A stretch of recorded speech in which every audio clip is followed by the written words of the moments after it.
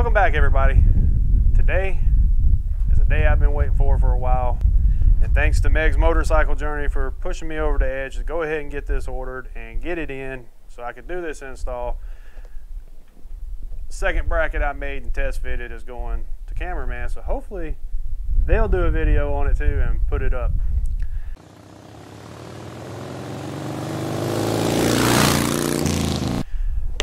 Okay, so I ordered all my parts from SirDike.com. There is one in Utah and another Harley-Davidson in Pennsylvania. I don't remember the exact city of it. I was gonna originally order from them, but they didn't have the trim up. Then it looks like they stopped putting most of it up. So SirDike Harley-Davidson was the only one that had it at a reasonable price. Some places it's on up there. So I decided to put a video on this because the other video, the guy spent an extra 110 bucks on fuel plate, and there's really no need in doing that when you can make a bracket for probably under 6-7 bucks. Mine didn't cost me nothing. I had scrap metal laying around, and I had scrap screws. Well, they really wasn't scrap, just nothing being used, and a little paint. But I ordered everything December 14th of 21. On the 24th, my rubber and the emblem came in, and that came pretty quick. The dash trim itself was coming straight from Harley, so it took them a little bit, and I ended up getting it January 10th. So it will take you probably about a month or so just to get the parts to do this. So if you make a bracket and you use my design and specs, you should be able to just throw it right in, even if you're off on the holes. And I did this whole thing with an angle grinder, a cordless drill, and a pair of vice grips. So anybody can do it with those tools there. And you just need a grinding disc and a cutoff wheel on the grinder. No big deal. It's not that hard. If I can do it, anybody can do it. So I'm gonna reposition my camera and we're gonna start. Okay, I know I can't be seen in this right now, which is fine. I do have the specs of the bracket, which is this guy right here. It is about 5/8 to 1/2 inch wide is all you need, and 1 3/4 inch in length. And from the edge of this one to the edge of the plate, and from the edge of this bolt to the center of the plate is about 3/8 of an inch on each side. But the holes are 1 inch from center to center right here. So as long as your holes are 1 inch, if you're off on your cuts, you got play with this size. It's no big deal. Everything will line up and sit perfect. And I'm not going to bore everybody with disassembly of the seat and all that. I will go ahead and show everybody this though. And right here is your tank mount, which is a Torx bit that you'll have to have. I used an Allen head because I could not find my Torx because my tools are a wreck right now. This one here, you will not reuse this bolt at all. This one, can you just shove it in your pocket till you're done.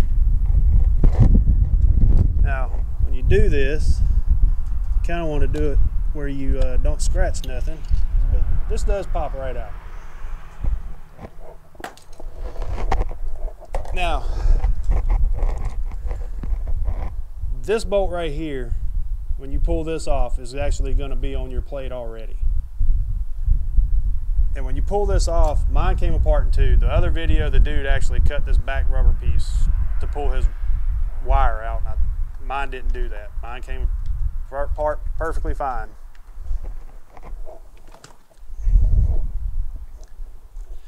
Now this here, there's a little metal tab that push pressure up against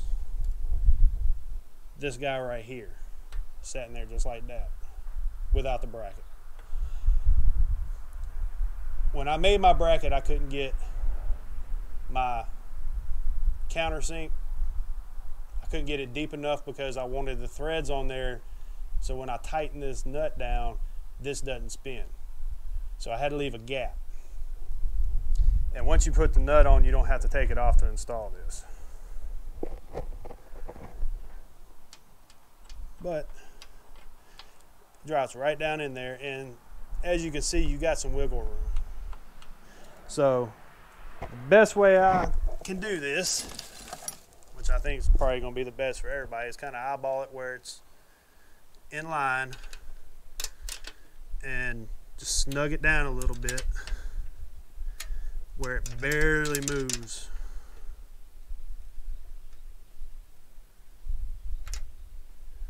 Like so. And make sure this guy's out.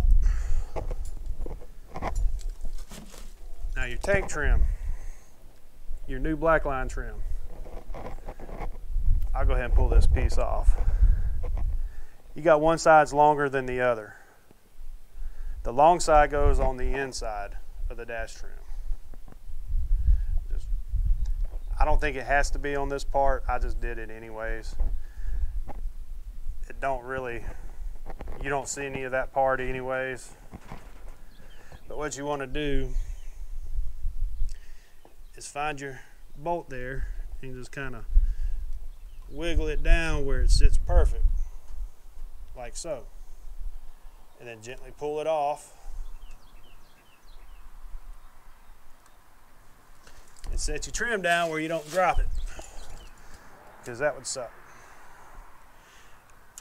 Hold her down, snug it down real nice and tight so she don't back off. And this bolt here, you only want it to be about 1/2 inch in length, because you do got a little bit of a problem with the inside, not a lot of spacing.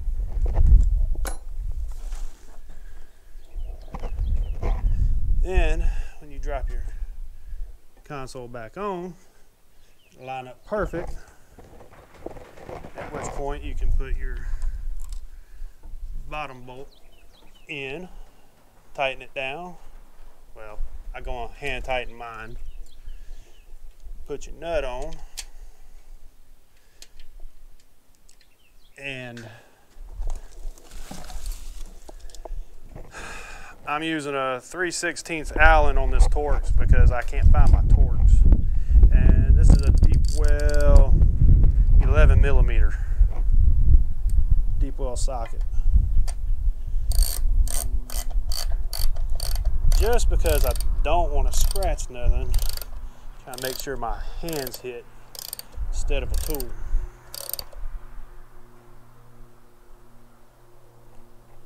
And I just snug that down like that.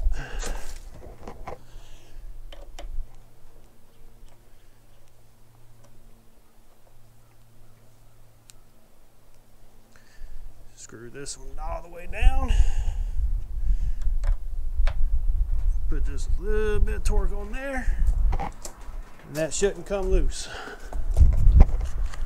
Like I said, this is a real simple switch. The Blacklines and the Breakouts apparently use the same gas tank, but for some reason Harley decided to put different trim on there. Now, since I ain't taking this back off, voila, that is it. That is all there is to this upgrade. Now, I will throw this suggestion out because I did notice this the first time when I test fitted these. If you got some kind of, like my fender has a clear, it's really thick, like clear tape type stuff. Probably wouldn't hurt to go from like here down, because where your seat sits, it sits up against it. So if you got clear tape, I'd suggest going from there down. But I don't have any of it. So Hopefully I don't scratch it up too much before I do get it, or I probably won't worry about it at all. I think it's powder coated anyway, so it shouldn't be that big of a deal. And this little guy's being done away with, and the flush mount pop-up gas tank or gas lid in black is what I'm putting over here. All right, as you can see, very simple install. Changes the look completely. I'm glad I'm not going to be blinded by that chrome anymore. I do have some other upgrades that I'm thinking about. Powder coating my triple trees, maybe changing these bars over to black bars, and maybe even doing my fender struts in gloss powder coat, and changing the intake and exhaust. Then I'll probably end up throwing a cam in it. If I do, when I do all this, I ain't gonna say if, when I get to do all this stuff. Triple trees probably will not be on a video, and the handlebars probably will not be on a video. Depends on if my mechanic lets me video the handlebars and triple tree install. I can do it myself, but it comes with one of those parts where I don't know if I want to mess with it, just in fear of breaking something. I'm not going to do a video on the pop-up gas tank lid. I will go ahead and say this though, if you end up putting one of the pop-up flush mount gas style lids in, when you put it in, you got to screw it all the way down and see where it sits on the outer ring, because if not, you'll have a dip that's contoured a certain way for it to be completely flush. So just keep that in mind. Test fit it before you do it. Eventually you'll see mine changed out probably in the next video, next couple videos. Depends on if it starts warming up down here in Tennessee. It's been in the 40s, so I don't like the cold. I ought to head south, but what can I do except get my butt up and go. I will have everything in the descriptions on the website and the dimensions of the bracket for y'all. So I guess until the next one, like, comment, subscribe. Catch you later.